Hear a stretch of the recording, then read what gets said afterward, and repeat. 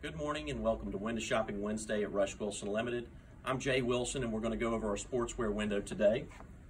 Today we've got a duck head window. Everything in the window is duck head.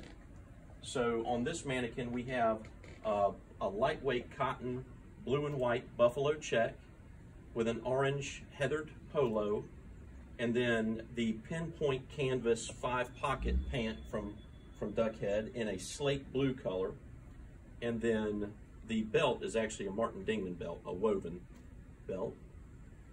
Down here next to him we have another lightweight cotton blue, green, and cream color plaid with a blue polo, blue heathered polo underneath that, and then the burnt sun-baked orange cotton short from Duck Head.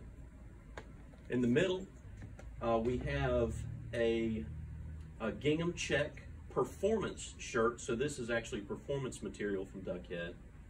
He is also wearing the pinpoint canvas cotton pant 5-pocket in khaki, Martin Dingman woven belt with a leather buckle, and then the vest is actually a knit vest from Beckbe. It's just a really great filling fleece vest.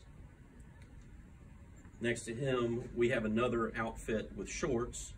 This one has a cotton plaid.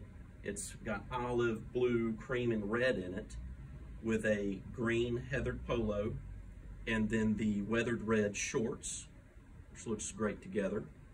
And then our last mannequin has another one of the gingham performance fabric shirts in a blue gingham check with a red heathered polo and the stone color in the pinpoint 5-pocket pant.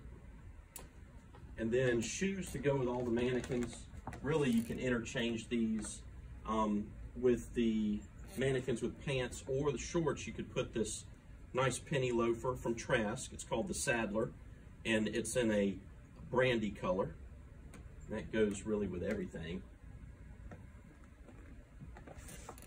Then mainly with the pants, we have this deerskin chukka-boot from Payne. It's called the Allen.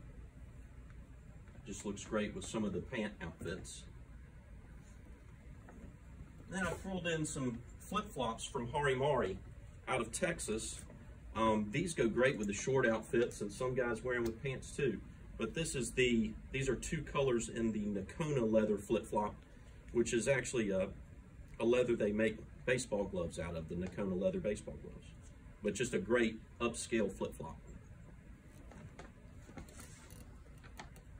Well, thank you for joining us today. Happy Wednesday, and we hope you join us next Wednesday when we go over our dress window.